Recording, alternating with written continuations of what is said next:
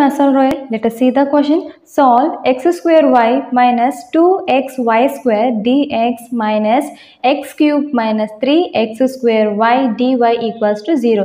So ఇచ్చిన equation ని given గా రాస్తాం. Given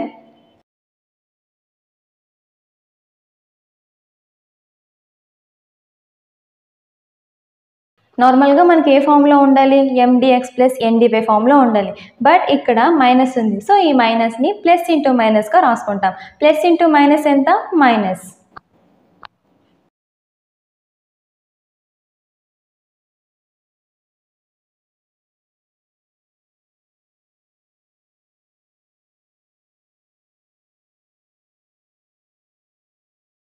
then this is mdx plus ndy equals to 0. So ఇది చూడడానికి ఏ విధంగా ఉంది? mdx ప్లస్ ndy ఫామ్లో ఉంది. This is equation 1. 1 is in the form of mdx plus ndy,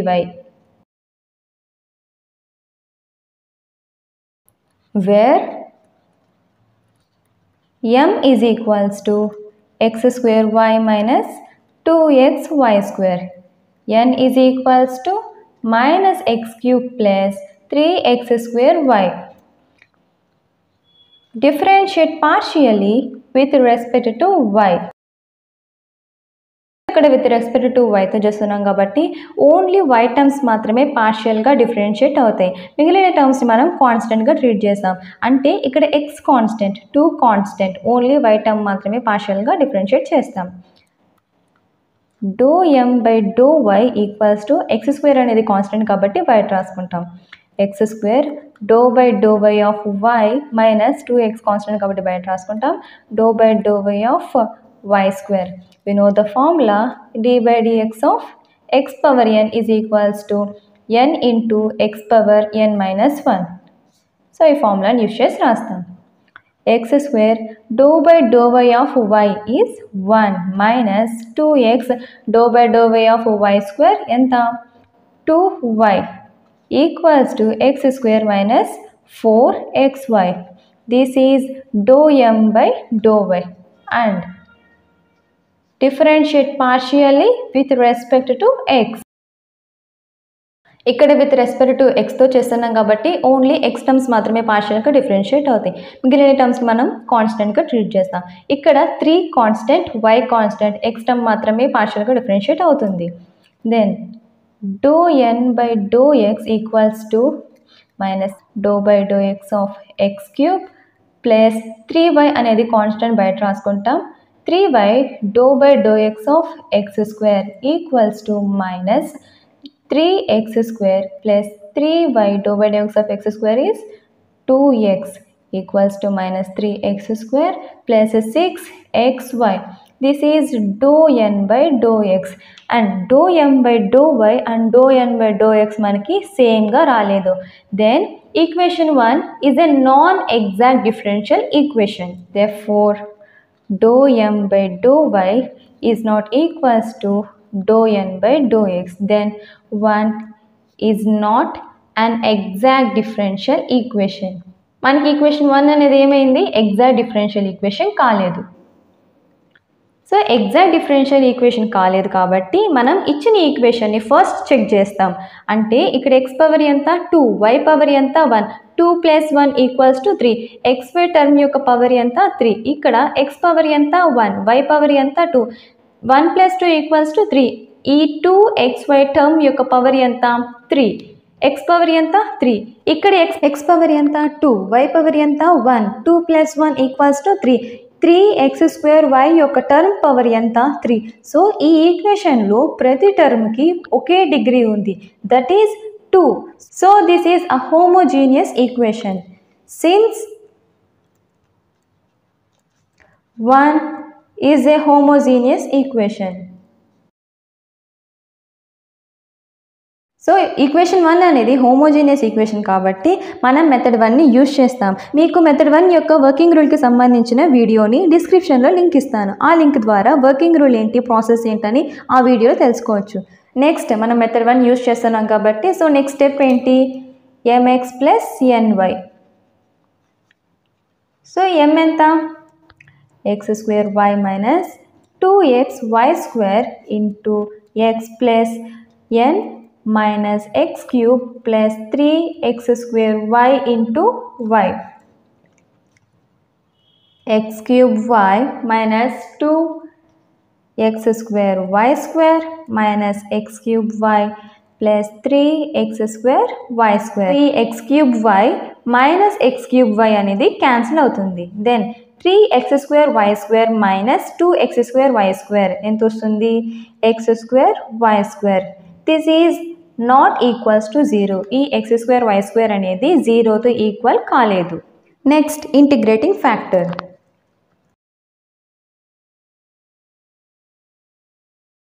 method 1లో integrating factor ఏంటి? 1/mx plus ny. సో మనకి mx plus ny ఎంత వచ్చింది? x²y² equals to nu of x, y is not equals to 0. Next equation 1ని integrating ఫ్యాక్టర్తో multiply చేసి రాసుకుంటాం. Now multiplying equation 1 with an integrating factor.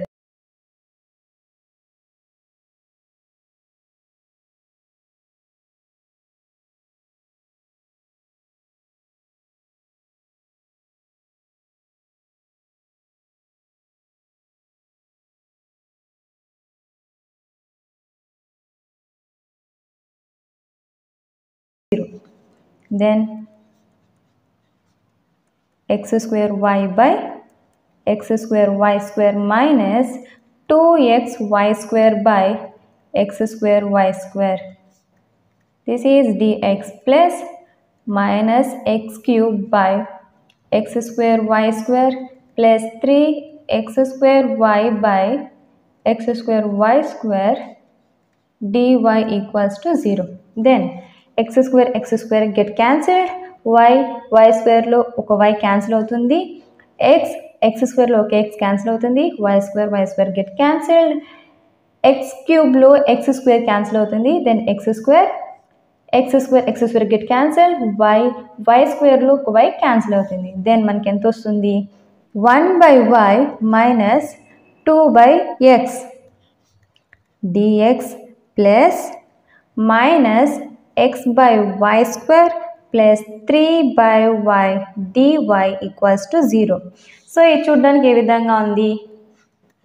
m1 dx plus n1 dy equals to 0. This is equation 2. 2 is in the form of m1 dx plus n1 dy.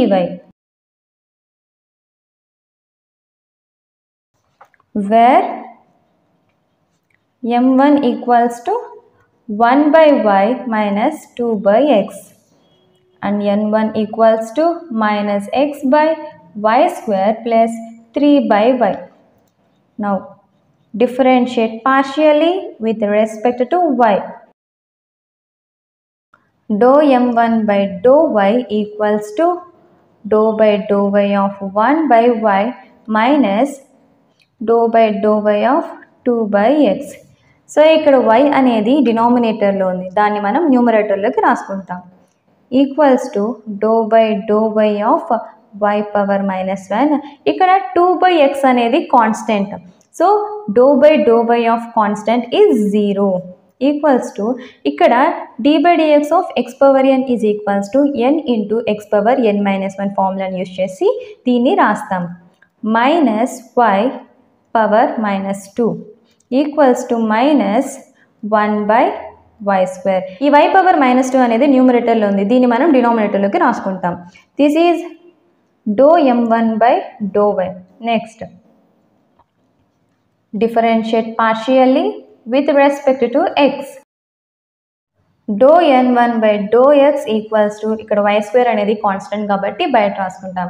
-1/y² dou/x of x plus dou/x of 3/y minus 1/y² dou/x of x is 1 plus ఇక్కడ 3/y అనేది constant, then dou/x of constant is 0 equals to -1/y². This is dou n1/x.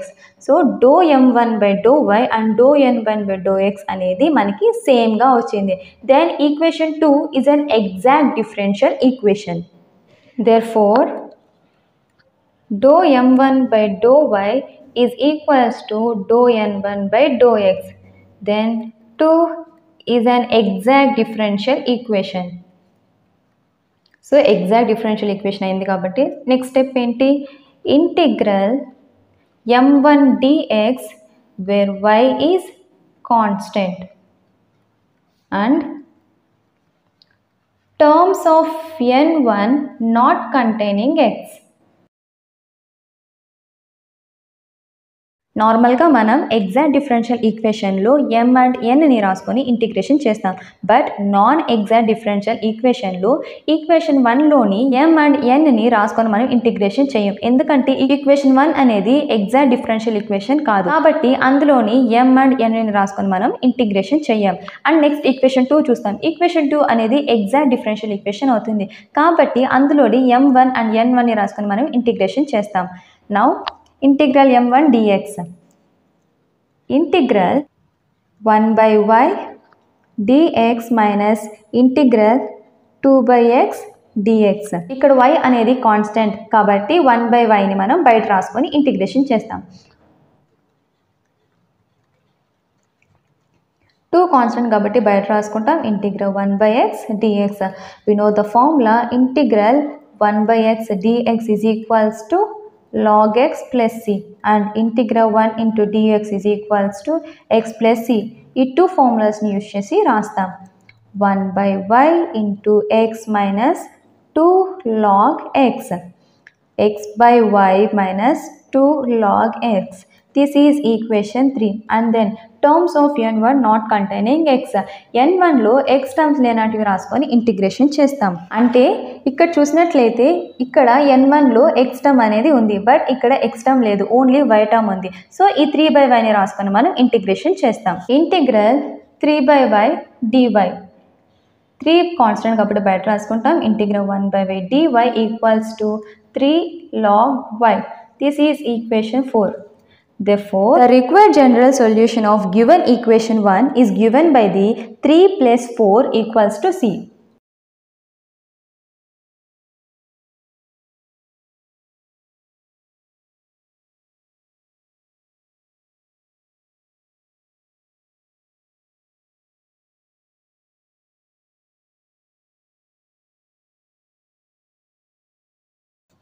So equation 3 ఎంత వచ్చింది, x by y minus 2 log x and equation 4 plus 3 log y equals to c. This is the required general solution. Thanks for watching this video. If you like it, please do like, share and subscribe to Maths All Royal.